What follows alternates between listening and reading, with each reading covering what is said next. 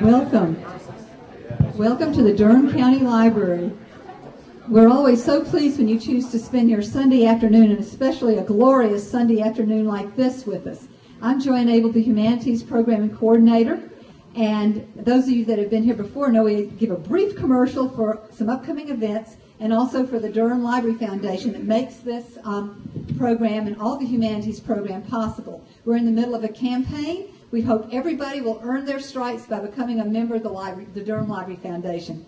We have two really good programs I want to tell you about. Tomorrow here, we're having, as part of our Bullish on Durham series, we're having the architect of the Durham Performing Arts Center come and talk about the new renovations and additions, including 15 women's bathrooms, yay, and hotels. I thought that was a very funny thing to be listed. But anyway, that's going to be that's at 7 o'clock here. And then next Sunday, we have a very, very special program, too. We have Anita Woolley, who presented Mama Jugs, her one-woman play, last October. She's bringing her new play, The Men in Me. It has music, it has poetry. She's an amazing artist. She won one of the Indie Awards. That will be next Sunday here at 3. And now I would like to introduce Lynn Richardson, the North Carolina Librarian.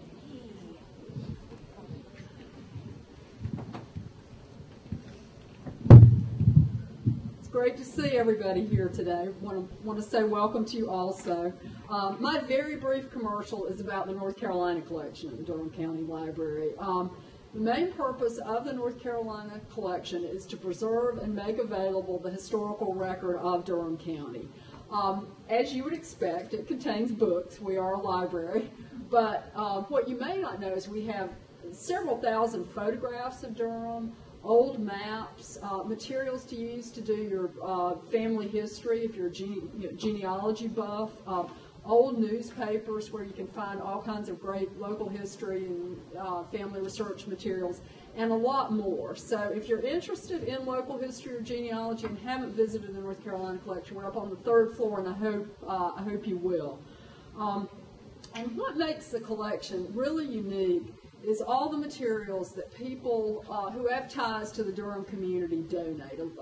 The photographs, most of them have been donated, old high school yearbooks, that kind of thing. So if you have Durham materials that you'd like to see preserved that are relevant to our history and culture, please give me a call. I'd love to talk to you about donating them to the library.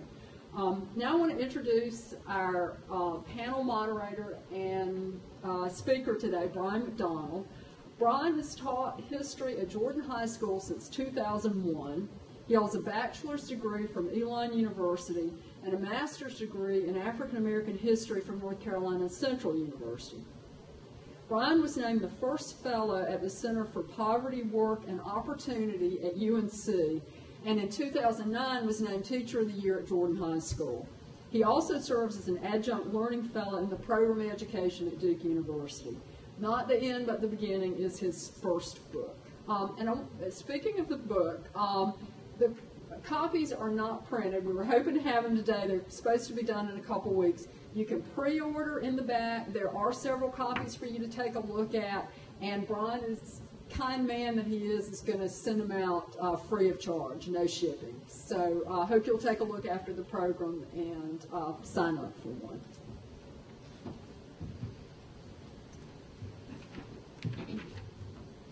Good afternoon, everyone. Let me clarify, free shipping, not free of charge. Lynn said free of charge, like my son has to eat. So free shipping. Didn't mean. Yes. No, I'm thrilled to be here, and there are a couple people that I have to thank before I talk a little bit about the process. First of all, if you don't know Joanne Abel and Lynn Richardson at the library, and I know many of you do, but if you don't, they are fantastic people. Lynn Richardson was instrumental in this book even happening, showing me things in the North Carolina collection I didn't even know existed. So this would have been impossible, certainly without her, and Joanne has made today possible as well. Only a couple more thank yous, I promise. I'm thrilled, and this will talk a little bit about the process of the book as well, but I'm thrilled to see friends and family and former students. Someone walked in this morning or this afternoon and said, "Do you remember me? I was in your first class ever when you were a first-year teacher at Jordan. And I did remember, and I felt old, and I did not appreciate that. My wife is here, and she's in the back, so please say hello to her on your way out. She also is the reason that today is happening. So I'm grateful to everyone, and I will introduce our panel momentarily. When I was a graduate student at North Carolina Central University, I had two professors who are actually here today, and I'm flattered that they are, Jerry Gershenhorn and Freddie Parker. And both of them on two different occasions suggested that I do my master's thesis on the history of Jordan High School, where I was a teacher and continue to be a teacher. I just started my 13th year there. And my first answer was no, absolutely not, that's a terrible idea. And both of them, two separate occasions, offered that as a suggestion. I had other ideas, I had other plans, and quickly dismissed their idea. I mentioned their idea to a couple people on stage, and they immediately began recounting stories of, let me tell you about this event. Let me tell you about this event. Did you know that there was a sit-in at Jordan? Did you know that there was a protest at Jordan? Have you heard about? And every story that I heard made me regret that I said, no, absolutely not, I won't do that as my thesis. And had to go back to both Dr. Parker and Dr. Gershenhorn and say, I changed my mind. That's actually a very good idea, and I'm going to take your advice. So without the two of them and their encouragement and their efforts, today this book, this event, would be impossible. Since my first reaction was to run into the wind screaming at the idea, because I couldn't possibly think about teaching every day at the building and then researching every night about the stories that took place there. But I'm glad that I did, and I'm honored that you're here today. What some folks don't know is that Jordan High School opened as the first desegregated school in Durham County. Now, this is less impressive when you find out that the schools in Durham County were Jordan High School, Northern High School, and Southern High School. I say that because Durham City Schools, as many of you know, was a separate school system. Durham High School, integrated in 1957, and Hillside High School, the predominant schools in Durham City. So when we opened, we're one of only three white schools in Durham County. And so a number of students attend Jordan. I say we're the first desegregated. Let's remind ourselves of what that means. When Jordan opens in the fall of '63, there are 500 students at the school. 2 of them are black when we first opened in '63. As the years progress, other black students begin to attend Jordan, though it is 1969 that is the turning point for Jordan, for Durham Public Schools, or for Durham County and Durham City Schools as a result of a Supreme Court case, Alexander v. Holmes, County Board of Education. It is this Supreme Court case that says all school systems must be desegregated. Not the Brown v. Board of Education, integrate schools when you get a chance to, but this must happen or you will lose funding and there will be consequences for not following the court case that happened 15 years earlier. It was, as many of you know, a slow process in both Durham City and Durham County. Some of you here today went through that process, and I, as a teacher in 2013, am eternally grateful for it. 1969, the black student population at Jordan High School is 3%. The next year, as a result of that court case and the final integration plans, the next year, the black student population at Jordan High School is 18%. In one school year, from 3% to 18%. Now, the race conflict and tensions and other issues that you hear around the country that happened in the 1950s and the 1960s did not happen at Jordan High School. They did happen at Jordan High School in the early 1970s. As a result of that ruling and as a result of the significant shift in population of students, some of which you'll hear from today. I want to offer a brief reading from the book that goes back to 1963 and speaks to the time period where the first 2 students to desegregate our schools, David Curtis Jones and Arthur McCullum, want to talk a little bit about, and we'll read from the reason they came and a couple of the experiences that they had when they first arrived at our school. Well, white students dealt with class tensions for the few black students who attended Jordan in the mid-60s, race was clearly the major factor in the difficulties they faced at the school. Arthur McCullum, one of the first 2 black students to attend, was one of the top academic students at Merritt-Moore High School. His guidance counselor strongly encouraged him to attend Jordan for its strong academic rigor, believing it was there that he would get the best education. David Curtis Jones decided to attend Jordan for 2 reasons. It was closer to his home, and he wanted to play football. He had made an agreement with 4 of his friends to play football for the school, but when he showed up to the first practice over the summer, he realized that they had chickened out. Still, it was his choice, and after making arrangements with Coach Popson, he joined the team. After their arrival, McCullum and David Jones experienced substantial difficulties as the only 2 black students and responded differently to deal with those tensions. For example, more than anything, McCullum remembered a tough curriculum that was unforgiving if you didn't do well. These classes were much more demanding than they were at Merritt-Moore, and McCullum, by his own account, was, quote, slow to adjust to a new environment. It was like going to a private school, a whole different set of values. Most of the students were interested in going to college. When it came to issues of race, the conflicts were limited because he, quote, played a safe hand, as he avoided many whites at first. Still, as he remembered, he was discriminated against because he was black. He was told by some students to stay away from the white girls. And by avoiding his classmates to limit the possibilities of being treated badly, he was isolated. Still, he experienced racist attitudes. As McCullum remembered, I did feel as if some of the white students looked down upon me because of my race. It did bother me some. It's a matter of people looking down on you, seeing you as inferior and not as good as they are, simply because I was black. Though Jones went to school for football, he too faced the challenge of being different. As he later recalled, I didn't realize that when I go there, white kids, they just didn't talk to you. I came to recognize that the very first day of practice. Essentially, it was a you do your thing and I'll do my thing kind of attitude. This interaction spilled over into the halls as well. While Jones did not really have any white friends, he didn't seem to have any enemies either. He mostly kept to himself and tried to balance academics with athletics. The latter became a focal point for David in that first year. Though his mother, Christine Jones, remembers that the other players were pretty rough with him, Coach Popson believed that none of them really gave him a hard time, and we just accepted him. Other white players on the team also believed that the team camaraderie existed and that athletics superseded any differences between members on the team. Clearly, there was a difference in the black and white perception of the football team's race relations. Whatever the case, the turning point in Jones's relationship with the team seems to have come at an away football game in Henderson. As Coach Popson recalled, the people that worked there told me that they were going to be hostile because of a black player. As a result of this forewarning, he asked Jones's parents not to attend the game for their own safety and protection. Once they arrived, Jones was met with a number of racial slurs and shouting from the crowd before the game had even started.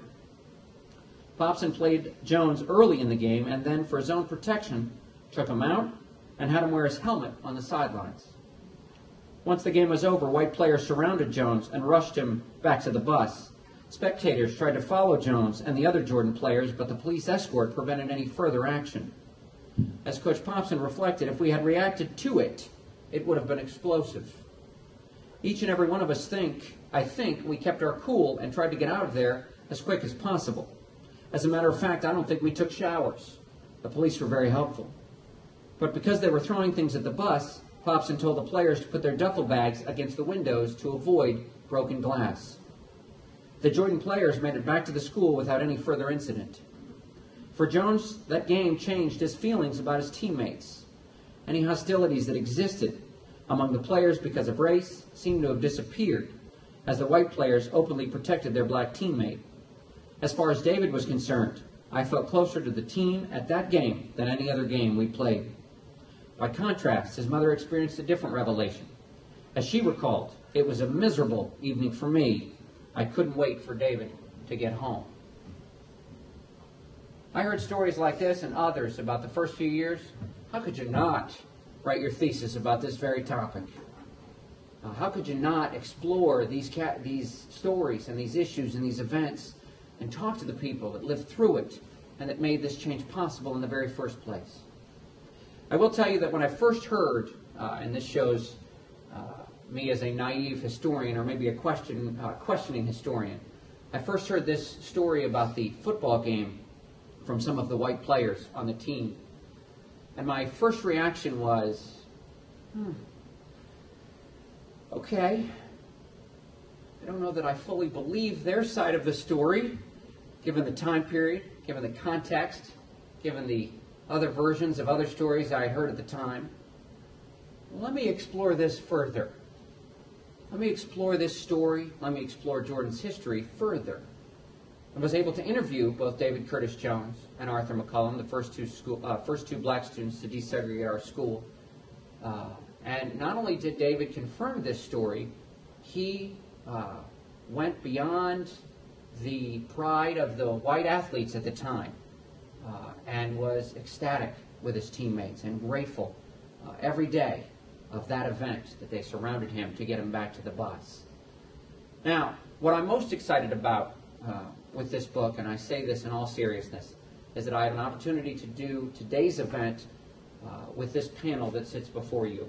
And I say this because I'll do a number of events this fall semester, but most of them, as book readings go, is a reading and a discussion. It's more focused on me, which I know my wife says I appreciate. But today's event is special, and I'll tell you why.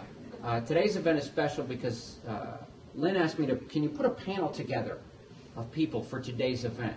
And my first reaction was, absolutely. I had about 4 or 5 people in mind, and they're here today with us. And I want to take a minute and introduce the panel. Maurice Hayes, to my immediate left, graduated from Jordan High School in 1976, beginning there in 1973. He's a longtime police officer. If he looks familiar to you, I hope it is for the right reasons.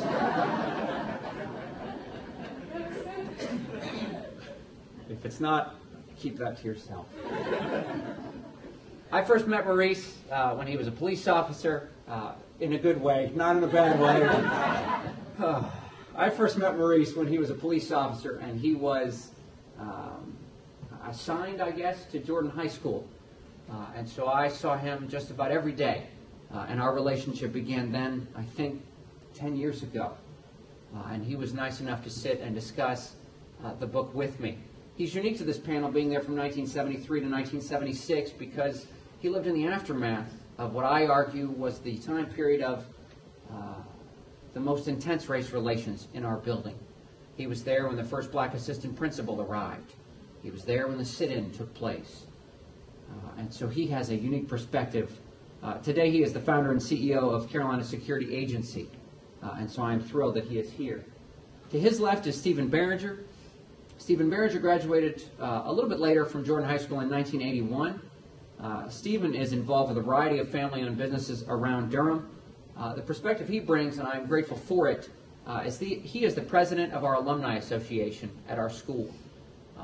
I can assure you that this book is impossible, or would have been impossible without his support over the last, let's say, 2 years.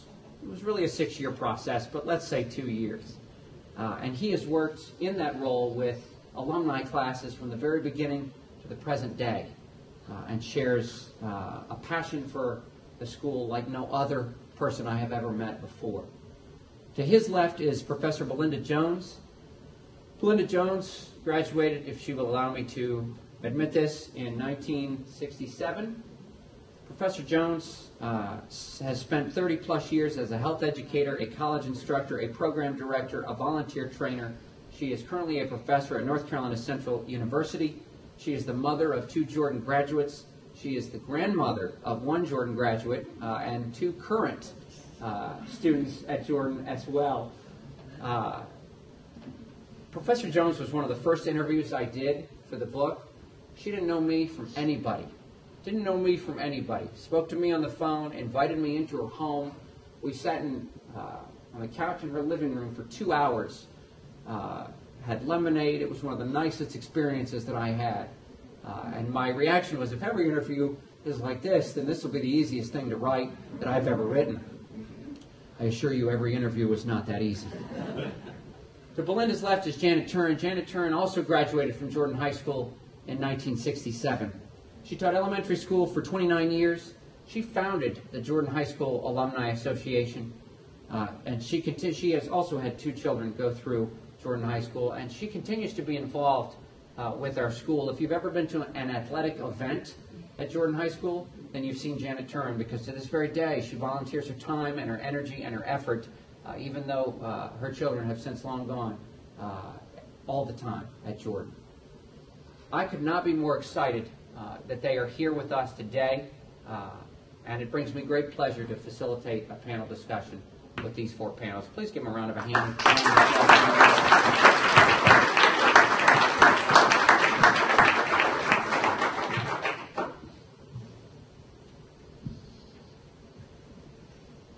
Now, I need to start with Belinda and Janet, and I apologize to the gentleman to my left, but I need to start with Belinda and with Janet for this reason.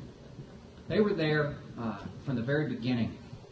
Janet Turin was a student at Jordan the day it opened, and Belinda Jones came the very next year to our school.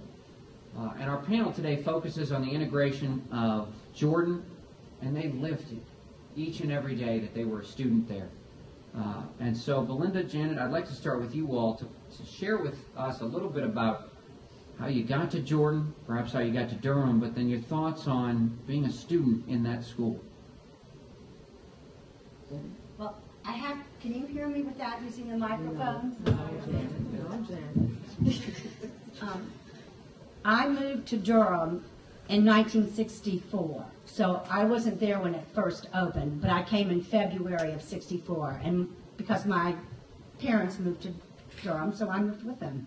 I was in the 9th grade, and I came from a school, I lived in West Virginia, and I came from a school that was integrated already. So when I came to Jordan, nothing was out of the ordinary. That's just how it was. I guess Belinda didn't come until the next year. What I remember mostly about Jordan and those years was not so much of the race issue, but the socioeconomic issue. I guess Jordan brought together kids from the Hope Valley area and the Lowe's Grove area. And that seemed to be the biggest issue. The Lowe's Grove and the Hope Valley kids really didn't interact. Now, from my perspective, all I wanted to do was fit in. And I guess as teenagers, we sort of have tunnel vision. What are we going to do so nobody talks about us, so everybody likes us?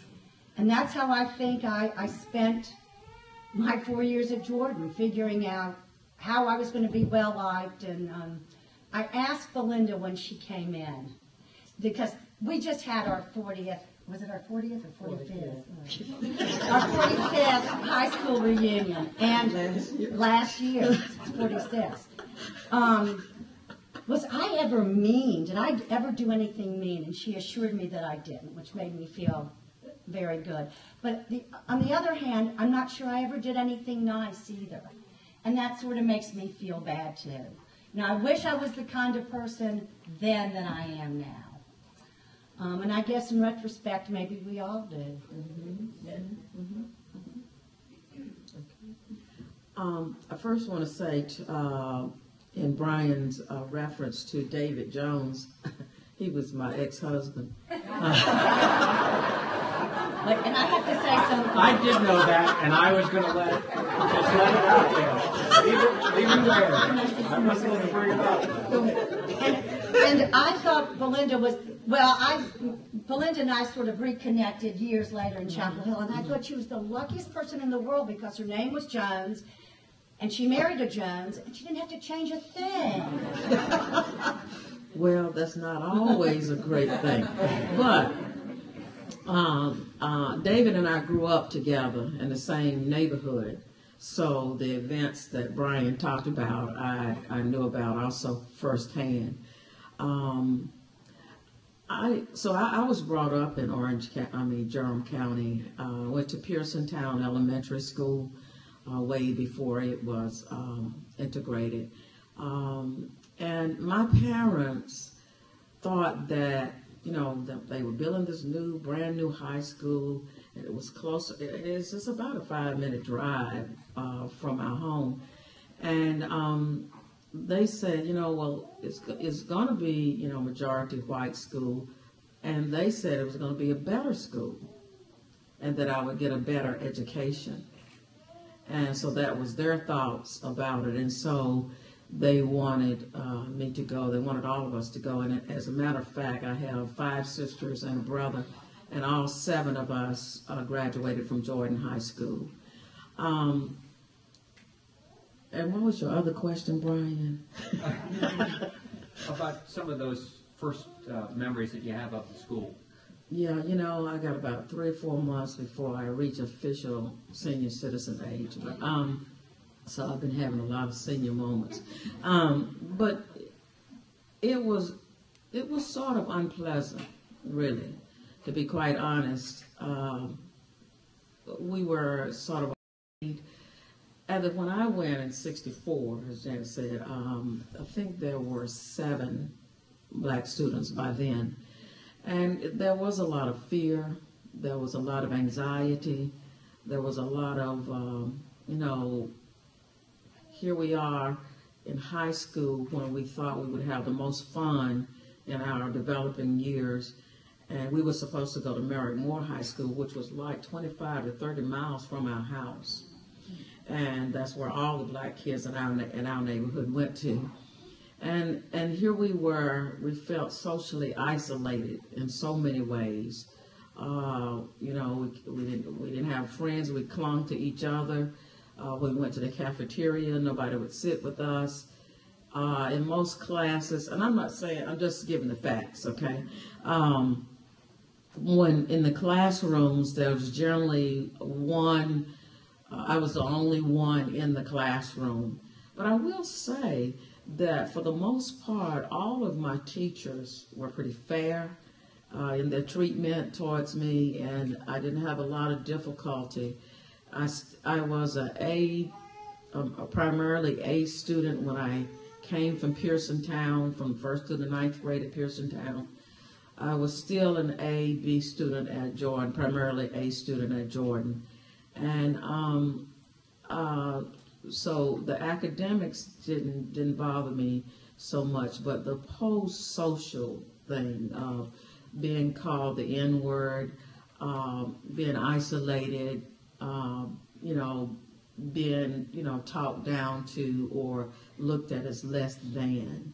But the thing that I think kept me going was that my parents always said, you are just as good as anybody. And so that you need to keep your head up. You need to keep doing your best. And you can't let what other folks say about you or do to you keep you from doing your best. And so it was a very difficult. And as the years wore on, and I was there from 10th grade through 12th grade, it got better and better each year.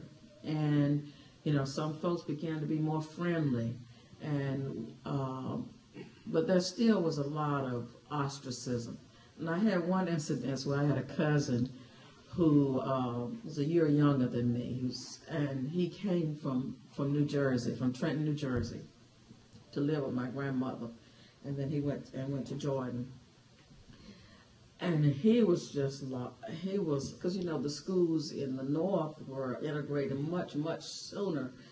And he was just like, he just couldn't believe the way things were going on. And so we had to ride the bus, right? So in order to make us sit in the back of the bus, the students would all sit on the end of the seats so that we couldn't sit down. And my cousin, he wasn't having it. So he pushed somebody over on the front seat. And the bus driver slammed on brakes. It was a student. And she threatened to put him off. He said, I'm not getting off. And when they got back to school, she reported him to the principal, and he was suspended from school for 2 weeks and could not ride the bus. So I'll just stop right there and we can, yes, some other things. Now, a quick fact about Belinda that I hope she doesn't mind me sharing. Jordan used to do in their yearbook and as part of their end of the year celebrations, the top 10 most outstanding seniors. Still today, we do the most outstanding senior in the faculty votes, still today in 2013. But back then, they used to highlight the 10 most outstanding seniors. And in 1967, Belinda was one of the 10 most outstanding seniors voted on by the staff at the time, and her picture appeared in the yearbook. What she may not know is that picture also appears in my book. So I hope that she's okay with that. I probably should have asked her if that was okay first. But that picture appears in the book as well. It's okay. It's a good thing. Okay. Belinda, one quick follow-up. When we sat down 3-4 years ago now, 4 years ago now. About 2010. You made a comment to me that stood out so much. Can I share this? Sure. Are you sure? Sure. I asked Belinda about some of the experiences and how she got to Jordan and said, well, my parents insisted that I go, and for the reasons she explained. And I said, well, why would they do that? And she talked a little bit about what she's already stated. And then out of nowhere, or what felt like out of nowhere for me in one of my first interviews, she made the comment that her father didn't much like white people. Didn't much like white people at all. And my immediate follow-up was, then why on earth would you attend Jordan where it is mostly white people? And the statement she made, it wasn't her father's original statement, but the statement her father made was because the white man's ice is colder. And if you could just explain that for a second. It stayed with me for years. And still today, I think there's that still prevailing thought. For instance, there are a lot of people, even African American people, who will go to a white doctor or dentist because they think they're better, that they're more qualified. When in fact, because I have worked for a doctor, a black doctor, I know that they had to do even more to be qualified. And so it was felt that anything that was white, whether it was a school, whether it was a doctor's office, a shop, or whatever, it was better. That the white man's ice was colder. Thanks, Wanda. Stephen, I know, is a graduate of 1981. Stephen wrote the foreword to the book, which I'm grateful for every day, and told a story in that foreword that I hope he'll share now about his situation in 1969. First off, I was never an A student at any time. I'll clarify that. In 1969, I have two older brothers, 4 and 5 years older than I am. They were at Pearsontown after having left Hope Valley Elementary when I was a first grader, when I guess integration hit. And 2 weeks into my first grade year at Hope Valley Elementary, we were pulled out. I went with 13 other friends to our family's farm up in northern Durham County for a 1-year private school funded by our parents in a 1-room farmhouse. Of course, our recesses were, we had a swimming pool, and it was insane. So I remember when Brian started this process, and you start talking to people, and I'm reading his first drafts.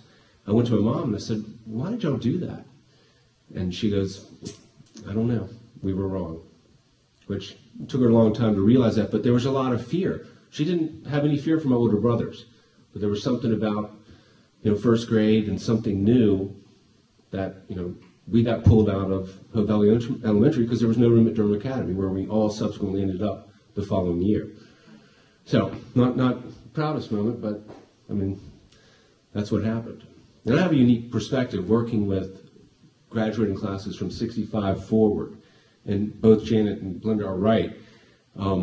Prior to integration, a lot of the issues we see when crafting something as simple as a reunion all are fraught with social and issues related to class. I won't mention classes by name, but there's one class that will not do anything because they still harbor so much resentment after 45, 50 years that they can't even get together and decide if they want barbecue or hot dogs.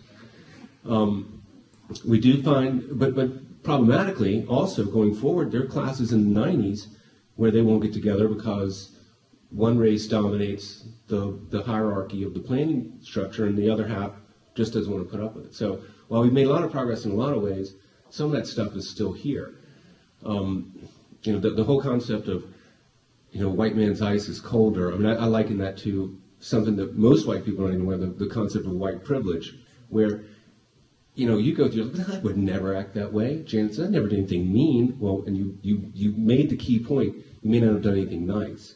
And that's where the whole concept of, my friends would never accuse me of being a racist because you've not done anything overtly, but that's because you're living in this with this view of everything that everything's great because you haven't had to have the same issues. I know by the time we got there in the 80s at Jordan, I moved out Durham Academy after 8th grade, got to Gittins as a 9th grader, then Jordan. Our issues were not so much race related as they were back to social and class. And it's heartbreaking reading some of the stuff in Brian's book about our era.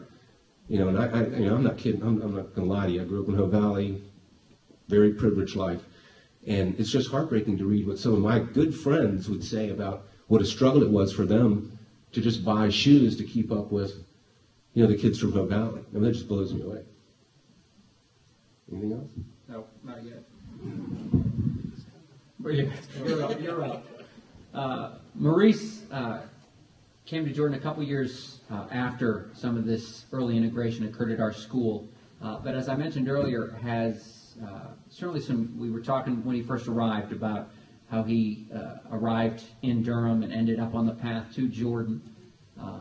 So I'd love to hear that, and then some of your experiences given the sort of unique events that took place during your time there as a student. Hello, how are you? It's really interesting the path that I took to get to Jordan High School.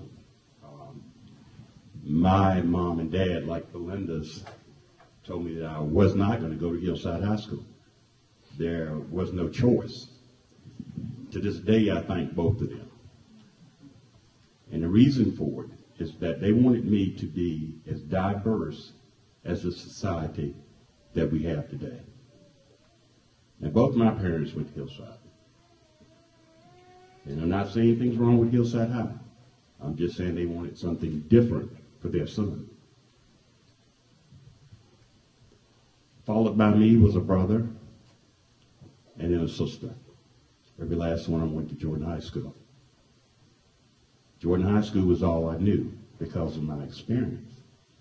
So in return, I bought a house in Jordan's district so my daughter could go.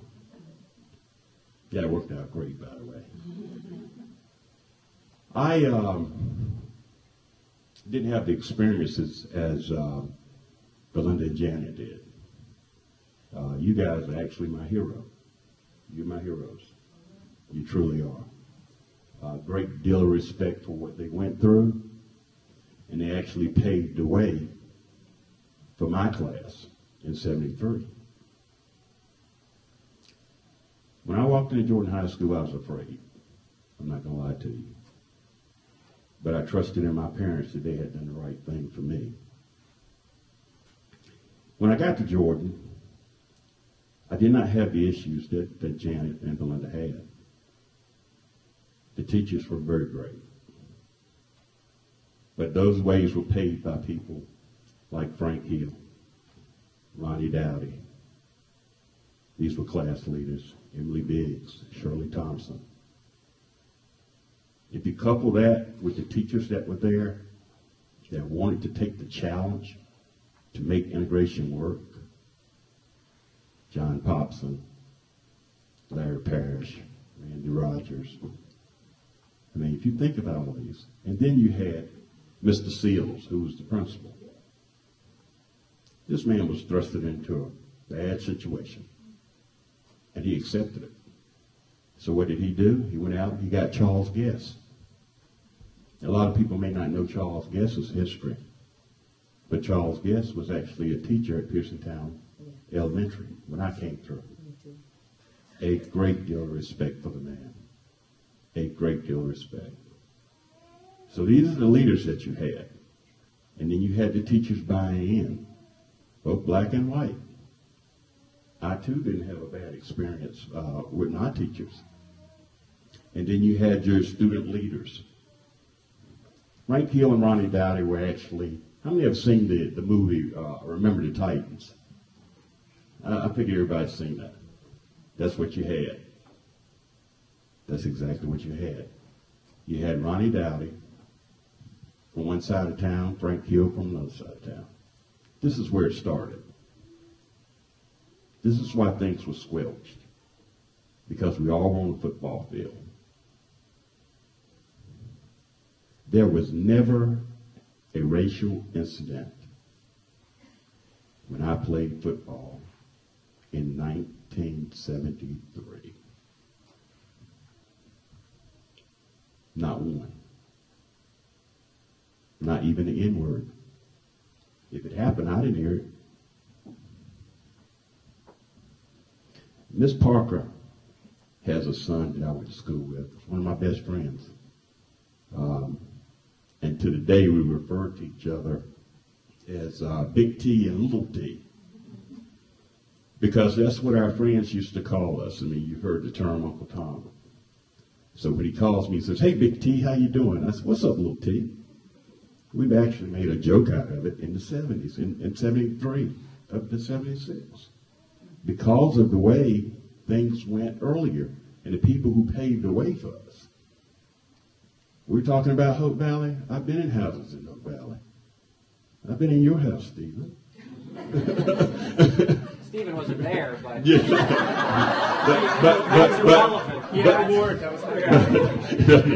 But his brother Rusty was, or Russell was. And Russell came out of our class. So the people before me actually paved the way. And it wasn't just the administration and the faculty, but you had to have someone there to be the leader at Jordan High School to kind of hold this thing together, the progress that we made.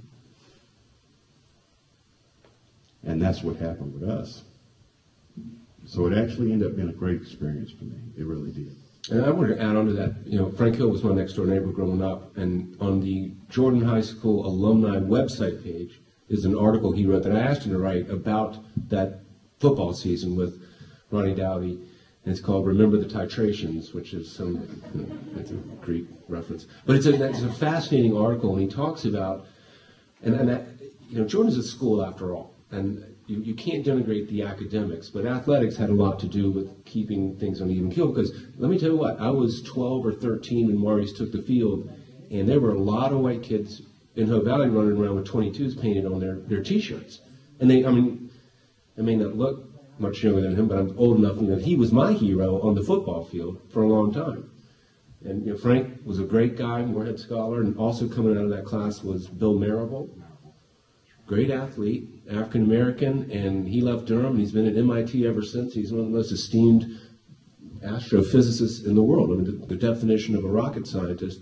I mean, it was an extraordinary time because great academics were going on, but it was paired with athletics that, kept things nice, as they could be. In a lot of the research I did for the book, one of the themes that I saw was athletics. It was athletics that kept any unity that happened because of athletics. Over time and into the 70s, it became athletics and fine arts and the music program and the arts department. A lot of credit is given to athletics, but back to two things Maurice said and a general question for the entire panel. What about those that weren't athletes? Certainly it was on the field. David Curtis Jones admitted that the team was his protection. Maurice talks about not a single racial incident on the football field. But what was life like if you were not an athlete in the day-to-day experiences that you had? And I'm glad that Maurice told the Big T, Little T story. I heard that earlier. But Charles Guest, who he mentioned, was the first African-American administrator brought to campus in 1974, frequently called by the black students and Uncle Tom. He was, with the research I did, met with mixed response from the black students that were there at the time. And those that did not appreciate him being there referenced him that way. And so I guess two questions for the panel. Beyond athletics, what was the day-to-day like? And sort of any additional comments on Charles' guess, I would appreciate. Well, I knew Mr. Guest as Maurice did from Pearson Town School. He was a teacher there, and I think before he left there, I think he was principal at Pearson Town. But so I don't know anything about his administrative position at Jordan. But I will say that day to day, you ask what if you weren't involved in sports. There was not a lot for African American students, really. And that was one of the things that when I thought about it in later years, I said, it crippled me socially. In that, had I gone to Marymore, I might have been in the chorus, I might have been in this, that, and the other, but I didn't feel that same freedom at Jordan. And also, like sometimes in the classrooms, students would move their chairs away from me. But there was a defining event.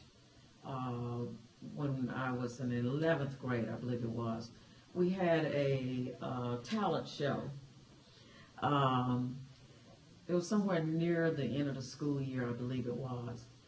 And there were several black students that got together, and we came up with a dance routine, some kind of line dance routine, real hip routine, okay? And we were, I think, the last act on the talent show. And everybody was just screaming and up on their feet and really cheering us on because, I don't even remember the song we did it to or anything of that nature.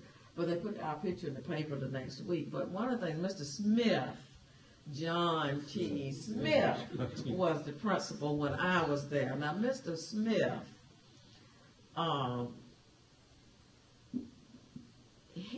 Strict? Yeah, he was very strict. But but fair. This was, I was trying to figure out how to characterize him. He was very strict. I don't think he was too keen on integration, but he would not allow a lot of stuff to go on. He would just not allow it to go on. And but he got up that night after the talent show. He says, "This talent show has been fantastic. It's been an awesome cake." He said, "But this group has been the icing on the cake." And everybody just went up, just screamed and carried on. And that night was sort of a breaking point because a lot of kids, now this was like 65, 66, a lot of the white kids that lived in Hope Valley invited us to their homes, for like the school after. It was kind of like an after party. And we were like, what? And we did go to a couple of folks' home. And so it was like a defining point. And it kind of broke the ice some. And people started coming up to us, talking to us more after that. Well, and everyone needs to buy this book because there's a story that's the opposite of that happens. I love that he started with that, though. You're right. I mean, the book is. You just follow me around. That would be great. I'm telling you, it is a really fantastic story. You will not believe the things you read. And like she's telling is one of the highlights. There was another where I think some African American group wanted to do something on stage and they were prevented from doing so. And that was the impetus of like one of the first sit-ins at the school. So, it goes back both ways. I want to relay something about the academics for African-American kids. When I was a senior, there was a boy in the 11th grade, and he looked exactly like Steve Urkel. Anyone know who that is? It's like the absolute definition of a bookworm. And, despite being really, really nice, and mildly athletic. He was off the charts smart, but he was hounded by his fellow black classmates for acting white. You know, why are you doing that? And he didn't even make it through his junior year. He fortunately got a scholarship to go to one of the nice elite boarding schools in the Northeast, but I always thought, hey, this is just terrible. And I think that a lot of that still happens today. It's probably even more prevalent today. Is it not? Do you not find that? Well, I'm not sure where Brian's going to lead the rest of the discussion, but I will say this, that everybody thought that, well, there was a lot, of course, dissension about integration. A lot of black folks, I'll say black folks because that was the term at that time, Negroes and black folk, okay, at that time, thought it was the best thing for us to have integration, okay, because they thought that it would be better opportunity. And I remember in elementary school at Pearson Town, when we used to get our textbook, we said, why are there people's names already written in our textbooks? Then we figured out that we got the used books from the white schools. And then we had this used school buses from the white schools that were breaking down all the time. I tell my students now at North Carolina Central, I would have never imagined that a major mall would be on Fayetteville Road, because our school bus used to come up that road. It was a dirt road. And I remember our bus breaking down many times. So anyways, we got a lot of the stuff that was passed down from the white schools. But a lot of people thought if the schools were integrated, then we would have equal education. Here's what a lot of people didn't think about, black or white, what the social, the psychosocial, and cultural implications were of that whole dynamic. And for that reason, nobody put anything into place that would address those dynamics. And that's why you had some, because I made A's and stuff all the time, and you know, and well, I was ostracizing my own family for that. But anyway, but anyway, so that there were a lot of students that, you know, because, and even when I'll say this, when I graduated from Jordan High School, I was a semifinalist in the National Merit Exam, and therefore I got invitations from colleges all over the United States. But I said, I am not going to a predominantly white college. I am not. I've had enough. I'm just going to say it. I've had enough of white people right now. And I said, I'm going somewhere where my people are. And I only applied to two schools. That was North Carolina. It was North Carolina College at that time, and North Carolina A&T. And I was accepted at both, and I went to North Carolina College. Because that social isolation was really blaring. It was a blaring kind of thing that, you know, that nobody took in account.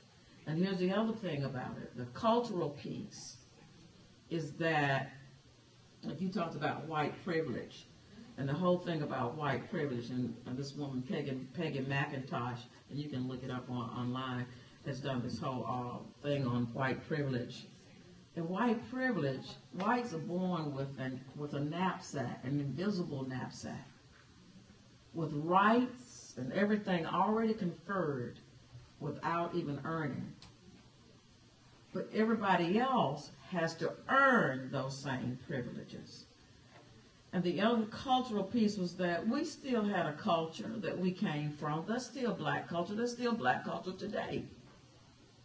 It's just that we were forced to assimilate.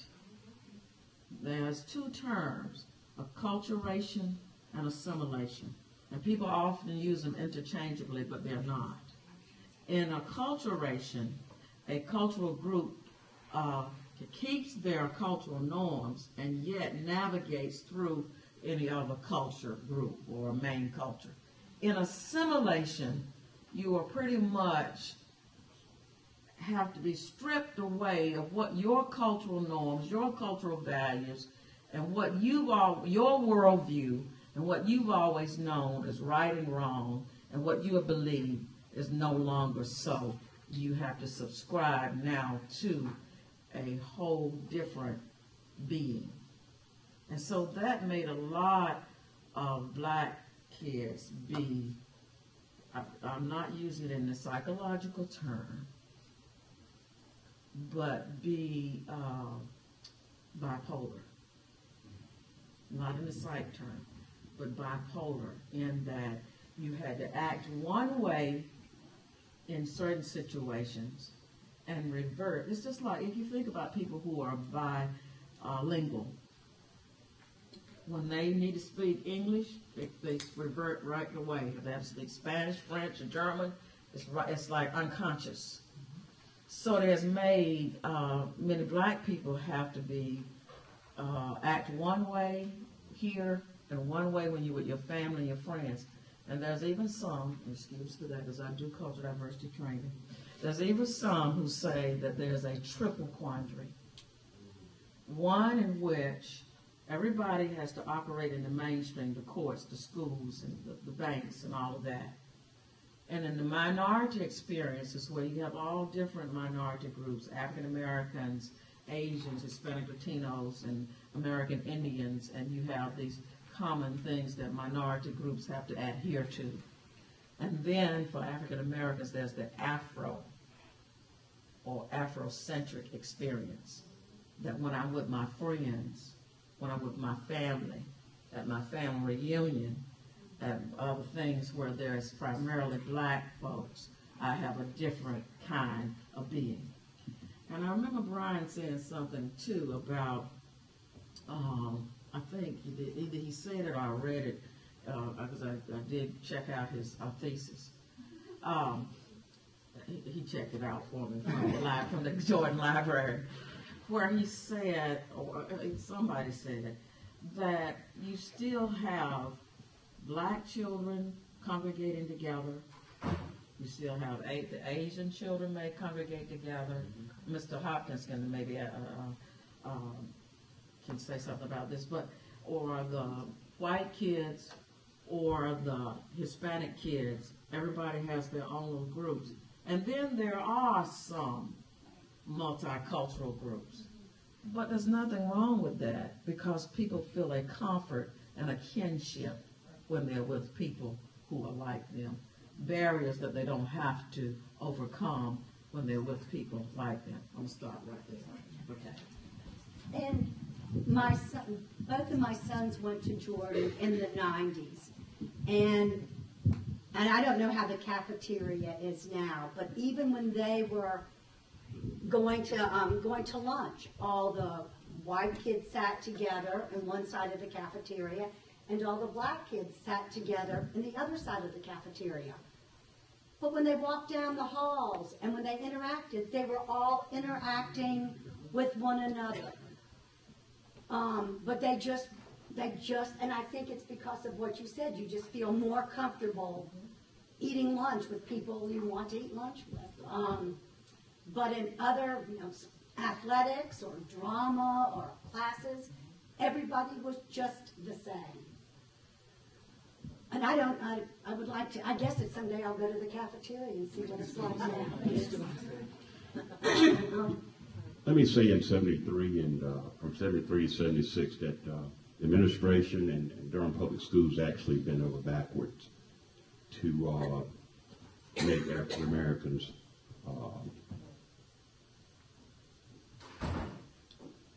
understand and be able to create some of the curriculum that African Americans were speaking of. Now, there was a set-in at Jordan High School. Of course, my mom told me, I called her and I said, they're sitting in the lobby, I'm going to be in the lobby. And she said, you go ahead and try it if you want to. So I went to class. As a result of that set-in, there were several curriculums, I believe, that were established at Jordan High School. Once again, I said that Mr. Seals, James Seals, had the compassion to be able to see these things in the early 70s, or 73 through 76. I can't imagine going through with what you had to go through. The way I look at it, and I think the way the 76 class looked at it, I looked at the situation that was behind us, although we were armed with the history, is that we refused to be victims of the past. We wanted to move forward with this thing.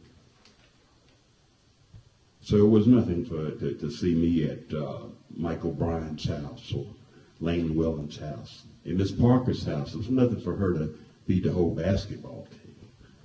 You know, so I'm sitting here thankful for what Janet and Melinda have gone through, so we could do what we did. Did I pass it on to my child? Yes, I did, because that's the way I was brought up. Is my child a diverse child? Yes, she is. And I expect her to bring her children up that way, because that's how my parents brought me up. If it had not been for these people, and as I said, the leaders like Frank Hill, Ronnie Dowdy, I probably wouldn't be sitting up here, because Brian probably wouldn't have asked me to sit up here. Did we have problems? Yes. Were we protected or shielded from those problems? Yes, we were, by faculty, by coaches, and by Mr. Seals. But when a problem arose, where African Americans had issues with any curriculum or anything in the school, he listened. He sat down and listened. He didn't turn a deaf ear. And he straightened the situation out. I wish he was here today, because I wanted this opportunity to tell him how much I appreciate it. You know, as kids, you don't see it. But when you look back and you think about where you've come from and what you are now, then you want to thank the people who were there during the tough times to get you where you are today. And I was, one of the earliest sit-ins, I think Brian noted in the historical outline, was it 69? 76 was the only one. About the homecoming court. Oh, 69, yes, Yeah, 69. yeah. Well, my sister Sylvia was one of the leaders of that one, and they went to Mr. Seals and said that we have no representation of black students on the homecoming court. I think she ended up being one of the representatives on the court. And I do want to say this, that because I'm a person that believes, you know, as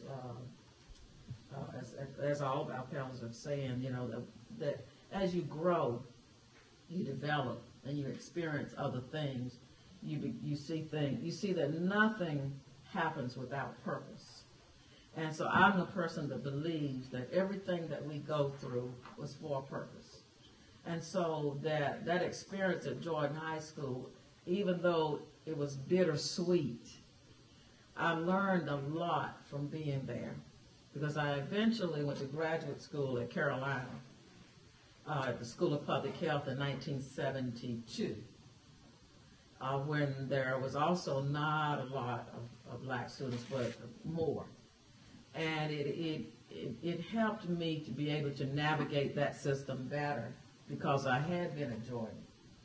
And during that time, too, we had, in my class, I was in public health education, we had about half, we had 21 students in my class, and half were African Americans, though, and we had some foreign students as well. And we used to go to each other's houses. We would have potlucks, and we would all study together to make sure that we all succeeded. And that was black and white. It was everybody. We went to each other's houses. And I think had I not had that experience at Jordan, I might not have ventured out to maybe something like that, been a part of something like that.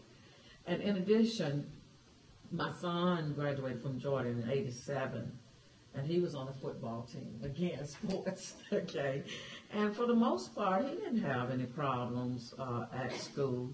And my daughter graduated in '95, and she was in everything. She was in the touring chorus, the Jordan song, whatever they were, Falcon song. And she performed in all the performances and went everywhere. Went to the Macy's parade, went to Russia and all of that. And she just had, she was manager for the boys football team. She was on the girls softball team. She was in everything. And I think she went to Giffin's and she went to Jordan. She had a great time at Jordan. And she graduated in 95. And my granddaughter graduated in 2011 from Jordan. And she had a pretty good school time at Jordan, and she was on the yearbook staff. And she had, I think she had a pretty good time at Jordan. So things have changed. I'm not saying that they all are completely lovely, but they have changed.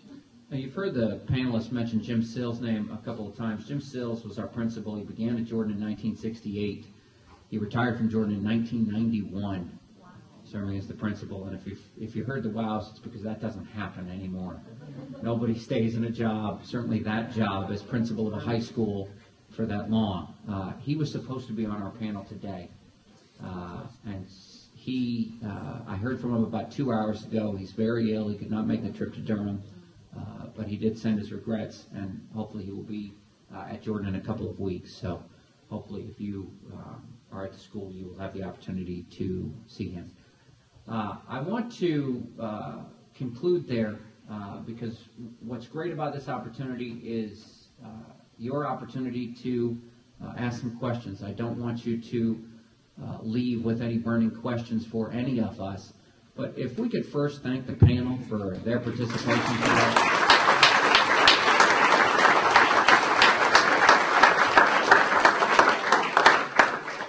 I say this with all sincerity, and you'll hear me repeat it at other events that I do. This book is dedicated to the people on the stage. It's dedicated to the alumni that went through that building. I'm proud and honored to be a teacher at Jordan High School and have been so since 2001. Getting ready to start my 13th year there. But I assure you, it's because of the people on this stage and because of the alumni that went through that school, that went through the schools that you attended, that we are the school we are today. I have no doubt about it. It's an honor to hear their stories, to write about their stories, and to have them here today, and I can't express my appreciation any more than that.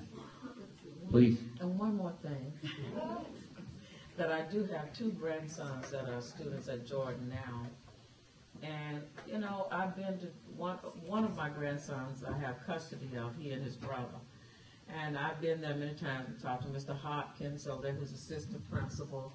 And I haven't had an opportunity to talk to Mr. Levins, but I talked to, but I always talk, it's a good thing. Oh, I hear his voice every Sunday, but on the school announcements. But Mr. Hopkins, I've had more dealings with, and the teachers, and Mr. Weaver, they're the counselor for my grandson, who's had, some difficulty not because of any of the issues that we talked about, but other difficulties, and they have been very great about handling those issues. My other grandson, on the other hand, is an honors student, and he's in all honors classes, and is doing very well.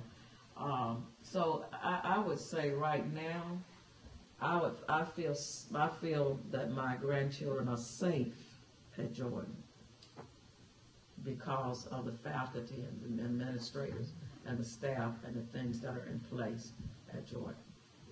I appreciate that. Any questions, any comments, any thoughts from anyone in the room this afternoon? Don't be shy. Yes, ma'am. I had opportunity to graduate in an all-black high school, and that was the best experience in my life. Unfortunately, I went to an all-white college for 4 years, 19 of us, and those were the worst 4 years of my life. So, down in California, I was there. But, but I came to this lecture because I read a lot of articles, lectures, whatever. My favorite topic is white privilege. But my question is about, I think this lecture because I want to hear more about class in your, more about class as opposed to racial. And I wonder if I missed something. Huh? I didn't hear anything about class. I was class of 81, Maurice was 76, they're both 67. By the time we got to the late 80s, most of the racial stuff was pretty much gone. In fact, in the class of 80, the entire student body was led by Reggie Lyon, who was the first African-American student body president. I ran for student body president the following year against an African-American young man named Franklin Delano Roosevelt Boone. Now, you put that on the poster after you've spent the last 4 years of social studies learning about Franklin Delano Roosevelt, I was at a disadvantage. But the good thing, and I told this to Brian when we were doing the interview, Reggie was absolutely wonderful. He was a great mentor for the school, and, you know, we sat with him in the little pre-election meeting, and I could tell he was just as genuine as he wanted the best person for the school to win. And he did, it was not a black-white thing at all with Reggie. I lost. But class differences were clearly the major thing. The old animosities stemming from the Parkwood-Hope Valley divide were still there, maybe not overtly, but when we get together now, you know, you kind of laugh, but I can't believe that was a big issue back then. But again, it comes from that issue we were talking about earlier. When you talked about the knapsack, that knapsack does not necessarily have animosity or animus in it. It has obliviousness in it, right? Yes. It's not a function. I don't want you to understand that when I mention white privilege, it's not that it's on our face. God, I know that I wake up with these. It's unconscious. I say it's oblivious. I mean, specifically with teenagers, you're the center of the world anyway. You're more concerned about, you know, do I have a pimple? Is my hair? And that's the last thing on your mind. But, you know, class was the overriding issue after I think the racial stuff had settled down, and then obviously it's still there. You've got haves and have-nots in any group of people you throw together. And when I moved to Jordan in February of 1964, it was still the Rose Grove Southern kids versus the Hope Valley. And I don't know where Hope Valley kids went to high school after they before Jordan. Southern and Southern High School. Yeah. But Groton, Andover.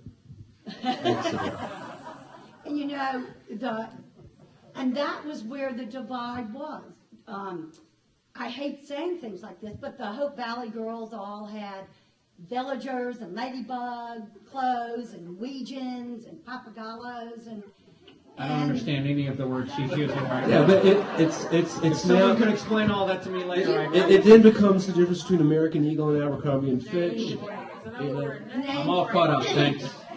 And that is addressed in the book. That's one of the more moving things is he addresses that name brand stuff. And did you remove the thing about what the woman said why Jordan was put where it was? Remember? Maybe. No, you didn't, because I read it's still in the book. Okay. About Hope Valley? Yeah, why Jordan is placed where it is.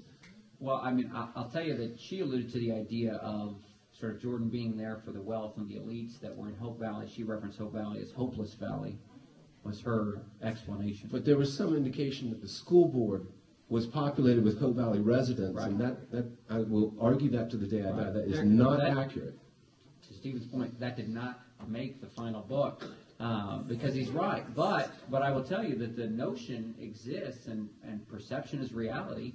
The notion exists that was the White Hope Valley School. Yeah, and you were quoting that one administrator. And she's wrong. She was wrong. That did not make it into the final book. But certainly the preconceived notions were there. Now, to the question about class, and our focus today is sort of on the integration. Our panel today is on the integration of Jordan High School.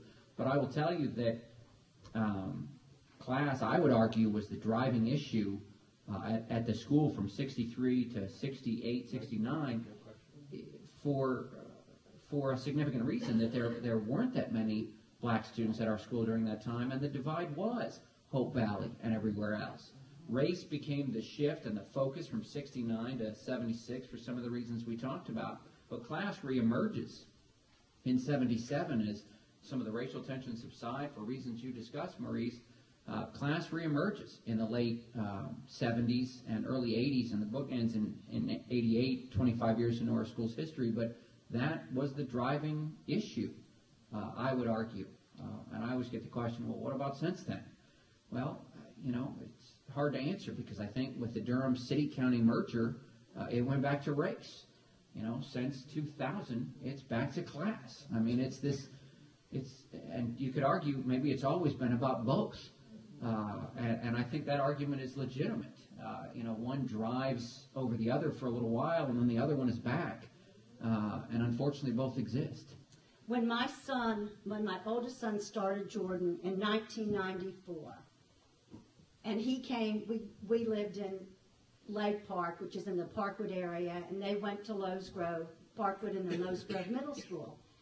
And people that had gone before him said, that there's a real split. There's a split between the kids that went to Hope Valley and Githens and the kids that went to Parkwood and Lowe's Grove. And they don't sit together in the cafeteria. And so in the 90s, in 94, it was still there. Again, athletics became the very leveling field. Once you were, really good at football or soccer or what, it didn't matter where you went to elementary school and where you went to middle school. I'm not sure that that's the case anymore. I don't know. It will always be the case. I mean, it's self-perpetuating ignorance. I mean, it can't stop. But I'm not sure how much. It's just it's like cicadas. I mean, it may go underground for a while, but it's going to reemerge. Other questions? I see a bunch of hands. Yes, ma'am. Well, I think now, even when athletics has come up a lot now. Well, now soccer is very popular. Well, some kids play club soccer. Yes. I can tell you that my family has spent many thousands of dollars sending our daughter all over half of the country playing soccer. And so, while athletics can be a unifying factor in some ways, there are very different kids playing soccer than there are playing football and basketball. That's so race and class conflate and expand and mix up and do all kinds of things. And I really do. I was just talking about how athletics may have been a unifying factor at one point and how I don't think that that's possible anymore because of things like club soccer, for example, which creates a different kind of community than what football or basketball might have done. Other questions, other comments, and I will certainly repeat the questions, and I apologize for that. Yes, sir. Well, did I miss this, but what exactly happened at the sit-in? It's a great question, and I appreciate you asking that. No, you didn't miss it because I didn't tell you. That's a great question. And why? I will tell you that it began back in 72. In 1972, we had our cheerleaders went up to a game at Enloe High School. Enloe then was all black. Jordan was mostly white. And our cheerleaders were attacked after that game in 1972. In 1973, there were a number of demonstrations, 2 demonstrations that I write about in the school challenging some race relations. We had an organization called the African Dance Group, eventually the Creative Dance Group, who wanted to do a show, and I think Maurice mentioned or alluded to this, wanted to do a show, and they were told that they were not allowed to do that. Now, a lot of debate about this show, nobody's going to get away with, you can ask my principal who I saw walk into the room, nobody's going to get away with sort of asking for a 2-hour show in the middle of the day. It's not going to be approved. But again, the high school perception was, well, the African Dance Group, their show's not allowed. There were issues over that. They went to Mr. Sills, they asked, they talked, they compromised. There was a show that night. The white students in protest checked out of school early. It was born from this show and these challenges. That show did happen. They created a new class on our campus, 1974, called Black Humanities. Eleanor Shields taught Black Humanities. Some people were happy with that, some people were not. An organization, Black Student Organization, came out of that called OSEBA, the Organization of Students Interested in Black Affairs. And so there were still some underlying tensions from all of these issues, and both black and white students decided that they wanted to sort of challenge some of these issues. And so in January of 1975, or December 1975, they had a sit-in, about 50 students. Sat in the front lobby. Not Maurice. Maurice wasn't there. His parents would have killed him. But students, about 50 of them, sat in, refused to go to class, made a bunch of ruckus. And Mr. Sills came out and talked to the students and said, listen, I appreciate what you're doing here. I appreciate the frustrations that you feel that you're having, but we can't do it this way. So I need everybody to go back to class, and I will meet with about 6 of you, 6 student leaders, and let's talk about these issues. Well, all the events that I mentioned just a moment ago, these racial issues that sort of defined our school's history during that time, that everybody didn't feel that they were included into school. Well, I mean, the demands weren't necessarily, the student frustration was that they wanted more involvement. They wanted more opportunity. You saw it back in 1969 when there were no blacks on the homecoming court. But they want black students at our school and white supporters wanted more opportunity for performance, wanted a class, wanted student organizations. And a lot of that during Mr. Still's tenure happened. It happened. And so when I say that they were sort of protesting racial issues, that those were what they wanted. Those were the issues they were challenging, and the demands, though I don't know that they would have described it that way, I would certainly today, those were the things that they wanted. Inclusiveness. Right. Is what they were looking for. Got time for maybe 2 more questions? So, you mentioned the idea of obliviousness. We just, as white privilege, we just don't recognize it. So what do you think perhaps the kids that are in Jordan today are missing in terms of white privilege? A way I've heard it referred to is, a fish is in water. He doesn't realize that he's in water. And that's sort of what can happen. I'm just swimming along, not even realizing all of this, like you've said, Mr. Berenger. So what kinds of things do you think the kids today are missing? Repeat the question. This is probably one of the best forums I've been to, because there's actually dialogue going on about racism. That's what's going to help all kids, both black and white. And the reason I say that is because I had this discussion for 30 years on the streets of Durham. I've seen white kids that could have been saved that weren't saved. I've scraped black kids off the ground that could have been saved. If we include our kids in discussion about race, economic, social, it's going to help. This is something that touches my soul, so I'm not going to get carried away with it, but we got to have inclusiveness. Extra Griffin? Can I just add, and I'll have you be the final question, sir, and I promise, or a couple questions as well. I will tell you that the cynical response to that question is we're not there yet, because we're not having those conversations. They don't happen. I've been a school teacher for 13 years. They don't happen. Certainly not in the day-to-day exchanges. And some of them for legitimate reasons, others for not. I teach a class on campus today called Minority Studies. And I will tell you the Minority Studies class that I teach is one of the places where those conversations happen. Stuart Albright teaches a creative writing class. That's where those conversations happen, is in the electives where students want to sign up for them and take them, and we take time to have those conversations. The Minority Studies class on campus, by the way, I will tell you, started as Black Humanities in 1974. Started as that. That got changed. The title got changed. The message stays the same, I hope. I also teach a class called Poverty in America, where we talk about class issues. But day to day, on average, those conversations are not happening. 2 more comments. We'll go here, and then ma'am over there, and then we'll have to end, but we will stick around. But if I don't wrap up by 4:30, Lynn continues to give me dirty looks. So, I just want to say I played football with David Jones and Hawthorne Cole. I started at Jordan as a 10th grader in '63. Coach Popson had us during PE class put up bleachers. So we built the football stadium. Arthur, after we would have football practice, we'd start walking down Hope Valley Road. And I'm one of 9 kids, and I was able to get a car, and I would pick Arthur up. Arthur, would you like a ride home? Well, you can't go in my neighborhood. I said, why not? He said, I'll be picked on. And he lived where Fayetteville and Cornwallis are the same name, right behind White Rock Baptist, back in there, and I would have to drop him off. But I carried him every day when we had those 2-a-day practices. And, I made a point to try to get to know And David too, your former husband. He was a good player. He knocked my head off. But I was there with him in Henderson. But as a kid, I grew up on Trinity Avenue, 1st, 2nd, 3rd. Moved out to the Hope Valley area, 4th through 8th. And then I had to go to Southern. The last year was over. Okay? We, of course, were all white. I played on an all-white basketball team. As slow as I was, short as I was. And we went to Henderson.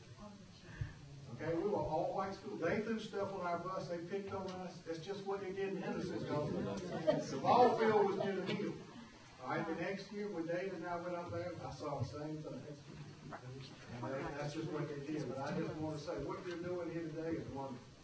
I think it needs to be done.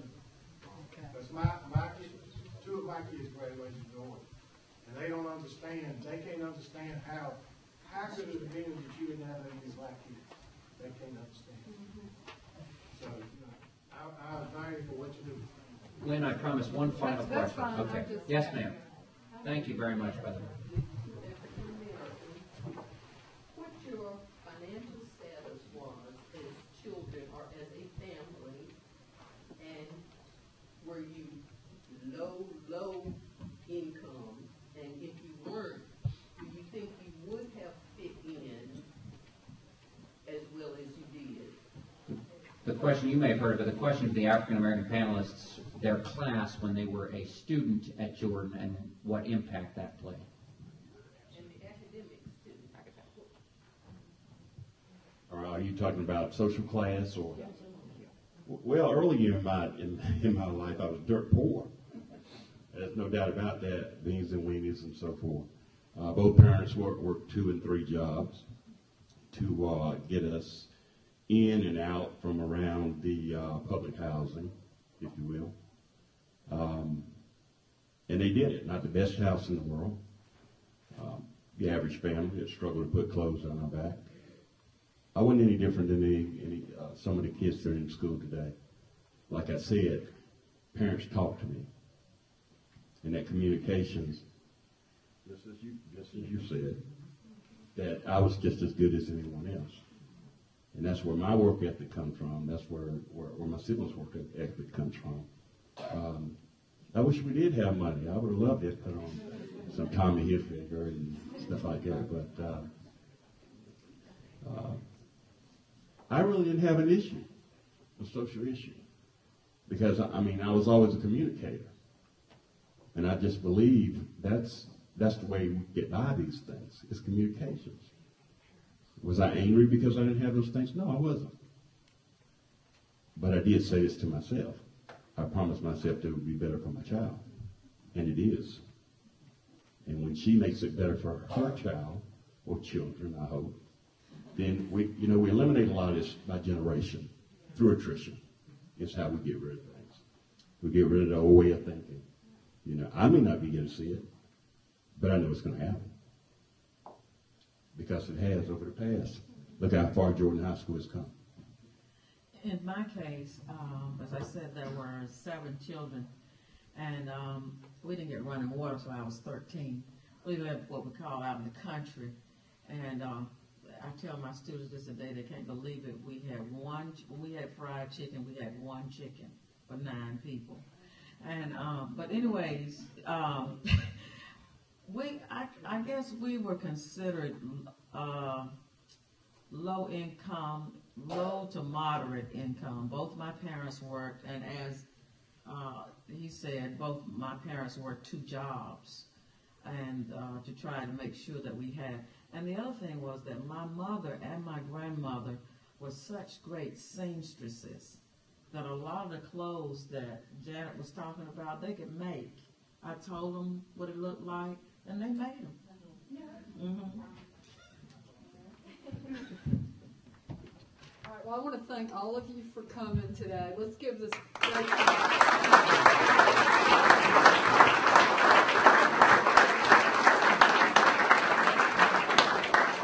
I have one quick announcement. Duke University has been having a year of commemoration of their integration. The sort of I guess you'd call it the grand finale for that year of commemoration, is going to take place at the Durham Performing Arts Center Saturday, October 5th, 12 to 5. I thought it was anyway. Go online. And the tickets are just $5. I think it's going to be a really interesting commemoration, and I hope you guys will come. One other thing, if you pick up an evaluation and fill it out, it helps us make the programming even better for you. They're back on the back table, so if you feel like doing that, we'd really appreciate it. Thank you all for coming.